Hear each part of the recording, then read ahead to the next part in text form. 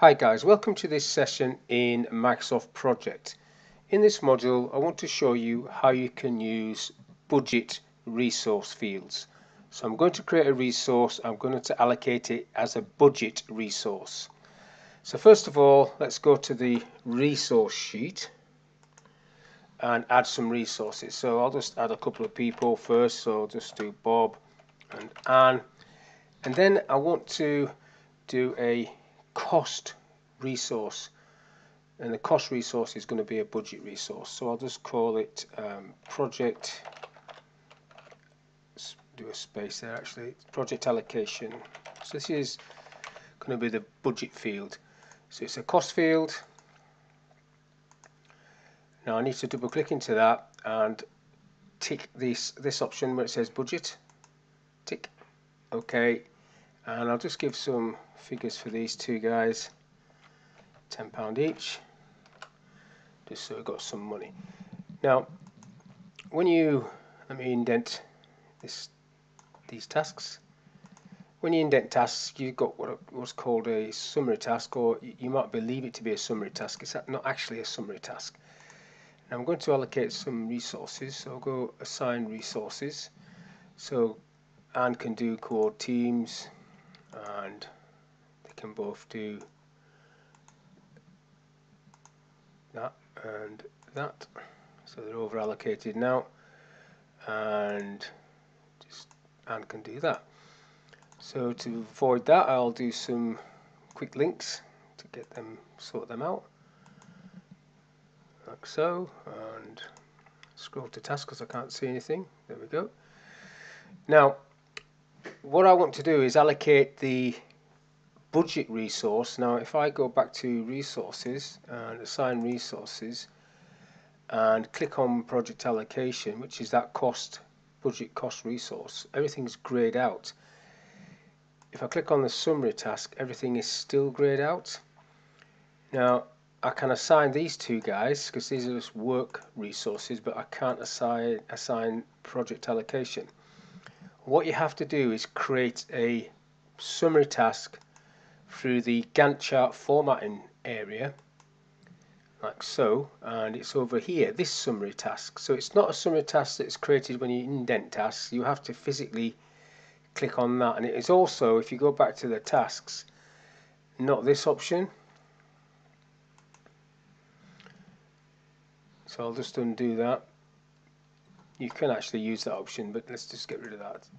Go back to Gantt chart and select it from there, because what it now does, it just repeats the name, whereas the other one just put a blank summary task in there. You can just change that if you want, get a capital letter, and that one.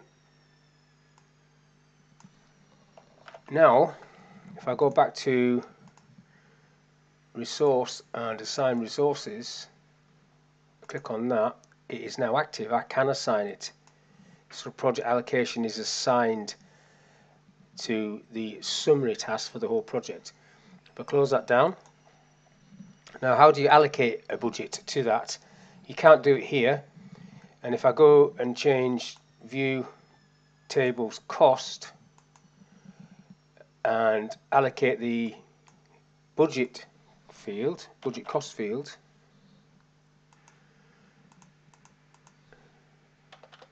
I can't add it there either. So where do you add the actual figure that you want to be the overarching budget cost for this project?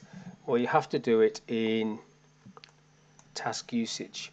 So task usage, you can see there you've got the resource project allocation, and it's got NA. But if I add the budget cost field there,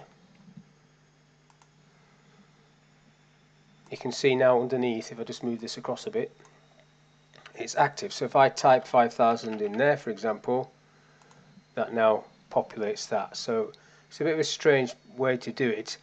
So you basically need to create the resource and set it as a budget. Then you need to create a summary task, and then to allocate the actual money you need to go back to task usage and insert the budget cost field, and then you can populate the actual budget cost. So you could have more than one and it would just summarize it as it does with other things. Now if I do another one, if I go back to the resource sheet and do a work allocation, so you might want to do it like this, work allocation. So this is going to be a work field, it's default, but again it's going to be a budget. Spelled that wrong, but let's fix it there. Tick budget. Okay, same thing is going to happen. You go back to your Gantt chart, you assign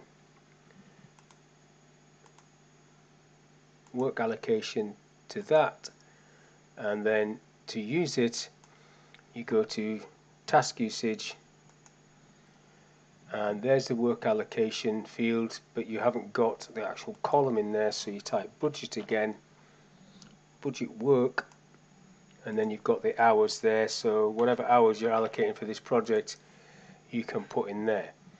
So that's how you use those budget fields in Microsoft Project in a simplistic example. Now the key to it all, remember, is this summary task, because if you've just got this task you can't assign anything to it. It's all grayed out. They'll both be grayed out. So but it's this top task, this summary task, where you allocate the resource to.